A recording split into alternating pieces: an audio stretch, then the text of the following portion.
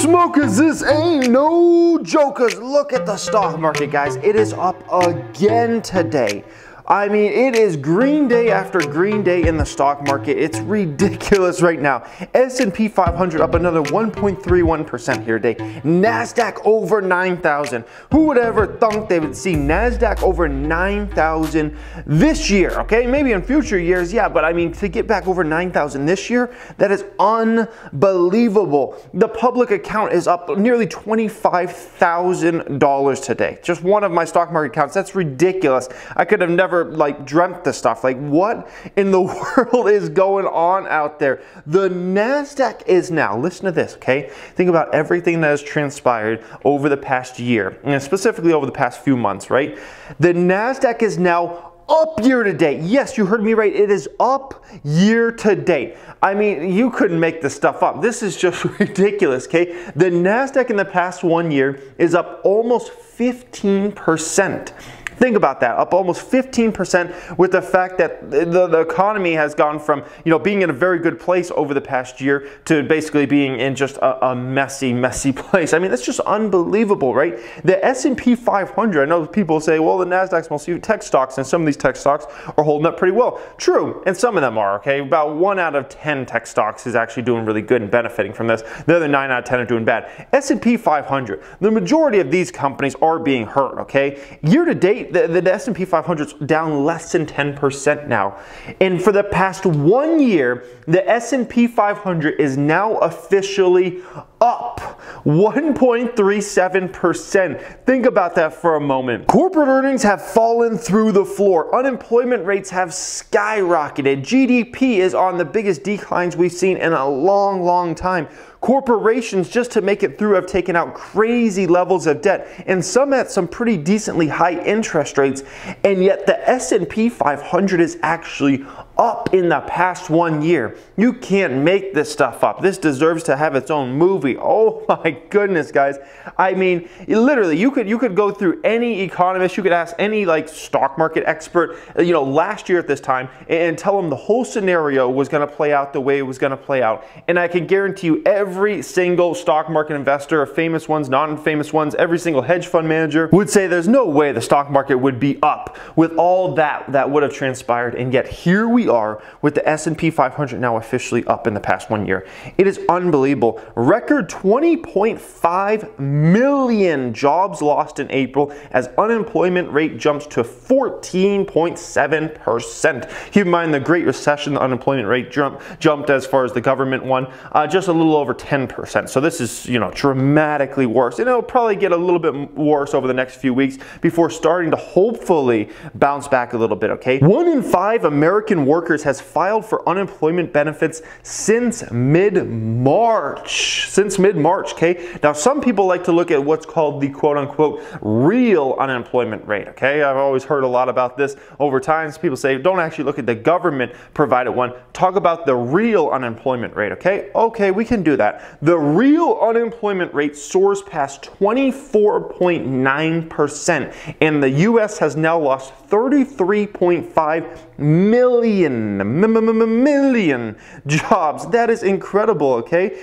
And meanwhile, we're looking at a market that's just green. And it's not just like the US market. Look at the EU. Look at Asia. I mean, all these markets are green, okay? And this is frustrating a lot of people. Even, it's frustrating longs like myself that have the majority of our wealth actually invest in the stock market. We're kind of feeling some kind of way about this, right?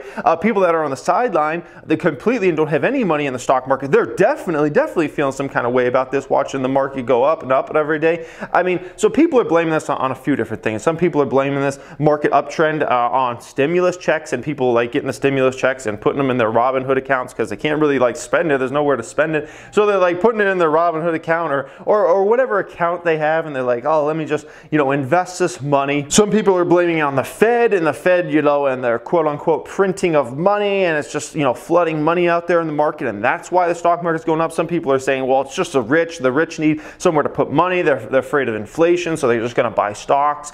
And so, you know, everybody's blaming on anything. And the fact is, I don't even know anymore, guys. I don't even know anymore. Who knows why the market just keeps going up? I mean, it doesn't matter what comes out for bad news. The corporate earnings are trash right now. Unemployment rates are, you know, it doesn't matter. There's nothing that can be said at the moment, at least. You know, things could change very quickly, but at the moment, it doesn't matter. We're getting every piece of bad news you could ever possibly get to lower a stock market, and it literally doesn't matter. Unemployment rate could be 30% tomorrow, and somehow the market wouldn't go down. That's just where the market's at right now. It's just in a place where it's just, I don't know, it's just going up and up and up. There's nothing that can, you know, and the stock market goes the other way sometimes, where it doesn't matter what good news can come out. The stock market just wants to go down. That happens all the time, guys. Literally, like, that happens all the time. Like, we'll get into a market that's so ugly that the market will look at everything with a negative lens, and it doesn't matter what's happening in the stock market. It doesn't matter what happened with corporate earnings. The market's going down. It happens like that sometimes. We're just on the flip side of this, okay? So, what I really want to talk about, now we understand what's going on in the market, right? We understand that the market is super hot right now. We know that, right? So what to do in the market right now and what to not do in this type of stock market. I want to kind of give you guys a few pieces of advice in my personal opinion, because I'm seeing some people doing some things out there that I'm like, okay, be a little careful with that. And so I want to kind of share my thoughts there. So I hope you guys enjoy this. As always, make sure you smash the thumbs up and buy a Cybertruck. You know, that's all I ask for you for watching this video. Just buy a Cybertruck and hit the thumbs up. It's not that hard, okay? Number one, don't FOMO buy this market, okay? If FOMO, by the way, for those of you guys who don't know, it's a fear of missing out.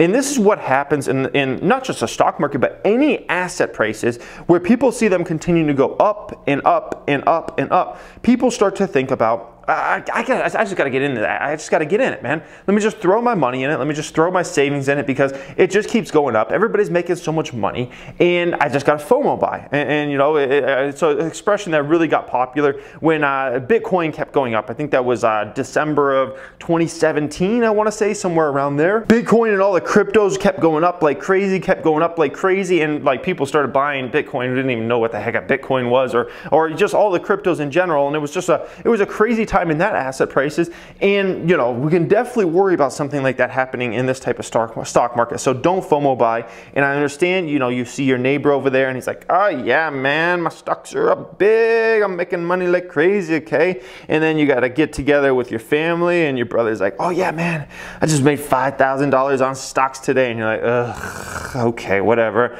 And you see the public account's up nearly $25,000 today, and you just see all this positivity in terms of the markets. You see the NASDAQ up almost 15% year to date. You're looking at all this, and it can lead to FOMO. It absolutely can lead to FOMO, where you just start feeling like, gosh, I just gotta put my money in.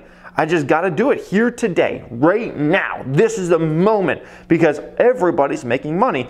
And I'm just saying, like, that's not the right approach, okay? That is not the right approach at all to this market. You don't want to just, you know, throw money out there and FOMO buy, because I've just seen it time and time again. People who FOMO buy any asset price are always the ones that get hurt the worst, okay? You got to know what you're doing. You got to know what you're looking for. And if you're just throwing money in, usually it's a big mistake, okay? Number two, I think I got 5 total for you guys here today. Number 2, do buy a stock if the valuation is good, okay? So the stock market right now, most of these stocks are, in my opinion, overvalued considering the type of market we're in, the type of uncertainty we have, the type of balance sheets these companies have now, which is, most of them have a lot worse balance sheets, let's put it that way, than they had literally just 2 or 3 months ago. The earnings is, you know, it's just complete trash compared to what it was. But there are some stocks that the valuations do line up. It's very few and far between, but do buy a stock if you love the company and the valuation is right, okay? You guys know I spent a little bit of money yesterday. I bought some, you know, Berkshire Hathaway stock, just a little bit of Berkshire Hathaway stock, okay? So 99% plus of these stocks are what I call NOS right now, okay? Where it's just like, if you're investing in them, you're probably buying at an overvalued valuation, considering the real market uncertainty and the fact that we don't know what the heck is going to go on over the next 3 to 6 months. And heck, we don't even know what's going on over the next 1 to 2 years. It's just the picture out there is so cloudy, you can't see through it. You can hope there's light on the other side, but really, if you're putting money in most of these stocks right now, especially these ones that have gone up tremendously, right, from the lows, which some of these stocks are up 100% plus from the March lows. If you're putting money in them, it's just a cloudy picture. The fact is, you could hope everything bounces right back, but that might not be what happens, okay? So 99% of these stocks right now are NOS, and maybe 1% or less than 1% of these stocks are yeses right now. And that's the advantage to being a stock picker and know what you're looking for in the market, because you can identify some opportunities in the market that are actually good long-term buys here. But it's very few and far between.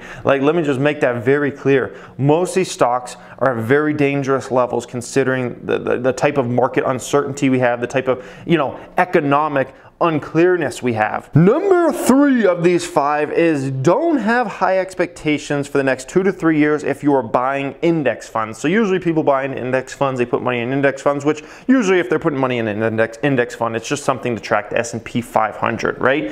So they're putting money into this index fund in hopes that they'll get 8 to 10% on their money per year or something like that. And I'm here to tell you, if you're putting your money in an index fund, there's certainly nothing wrong with that. You're free to do whatever you want to do. So in terms of index funds, don't have that expectation of 8 to 10% over the next few years, in my personal opinion, because at the end of the day, outside of a scenario where corporate earnings bounce right back in 2021, outside of that scenario, you're probably not going to get those type of gains, because S&P 500, a lot of what it moves on is not just like hope and, hoping that things will be good and inflation fears and things like that. It also moves on to the fact that, whatever analysts believe are going to be the earnings for the S&P 500 as a total. And so outside of a scenario where things come back super strong, don't have that very high expectations for your index funds in terms of growing money, okay? Number 4, and this is a big one for a lot of the dividend investors out there and people that are individual stock pickers in general, don't expect dividend stocks to return in 2020 if they cut their dividends, okay? Basically, a lot of companies have cut dividends out there. A lot of companies that usually pay dividends and pretty consistently have had to cut them. And it's not because these companies have made poor decisions necessarily. It's not because these are bad companies. It's just because we've gotten hit by a once in a 100-year event and they've had to cut their dividend. There's just really no choice for them. A lot of these stocks, if there was a normal recession scenario, they could easily still continue to pay out their dividend, but some of them just have had to cut. Don't expect these companies to return their dividend this year, okay? And maybe not even next year. Maybe 2022 you're looking at. For instance, let me give you an example of one of the dividend stocks I hold. I hold a lot of different companies that pay dividends. One of them, let me give you an example of this. Wynn Resorts, right? Wynn Resorts, obviously they had to close their Macau properties, the Macau business, even though they've opened them back up, it's down significantly, right? Their Las Vegas properties are supposed to open back up sometime soon, sometime this month, but we know those properties have been closed for an extended period of time. And the companies cut their dividend to 0, which saves them about $100 million a quarter. So it's not like it's a small amount of money. This is a large amount of money, okay? In my opinion, Wynn Resorts will pay a dividend at the earliest again in 2021, but it could be till 2022. There's no way they're paying a dividend in 2020, in my opinion. Why? Because there's no way their properties are going to be packed in the EBITDA from the properties are going to be anywhere remotely close to where they were. I just don't see that scenario. I mean, unless everybody just magically wants to go on trips right away again, I don't really foresee that. Remember, it's not just fears about people getting sick themselves, it's fears about what if I get it and give it to someone that's at risk, okay? So there's that whole fear out there. So at the end of the day, in my opinion, Wynn Resorts will not bring their dividend back until 2021 at the earliest, if not 2022. And I have this pegged for a lot of stocks I hold. I mean, almost all the stocks I hold that have cut dividends, I have no plans, in my opinion, for them to bring back dividends this year. It's just super unrealistic. And so if you have these hopes that, oh yeah, Carnival Cruise Line is going to bring back their dividend this year, dream on, okay? Dream on. It's not happening. Maybe 2021, probably not so realistic either. 2022, yeah, I can definitely see a lot of these companies bringing their dividends back, and then it's going to be fun again, okay? And number 5, I just want to bring this up again. Don't FOMO buy, okay? Don't FOMO buy this market. Make sure you know what you're looking into and all those sorts of things, okay? I have some free resources linked for you guys down there in the description. One is called How to Outperform the Stock Market. Another one basically tells you a little bit about my story and kind of the private group. Another one I think is mistakes to avoid in the stock market right now. All those are free down there in the description area, so make sure you check out those. Hope you guys enjoyed today's video. As always, make sure you smash a thumbs up and leave me a comment on what your opinion is on the stock market right now and what you're doing in the stock market. And by the way, if you're thinking about shorting or buying put options, just be careful. It's tough to fight the Fed. Trust me, it's tough to fight those guys. Thank you for watching and have a great day.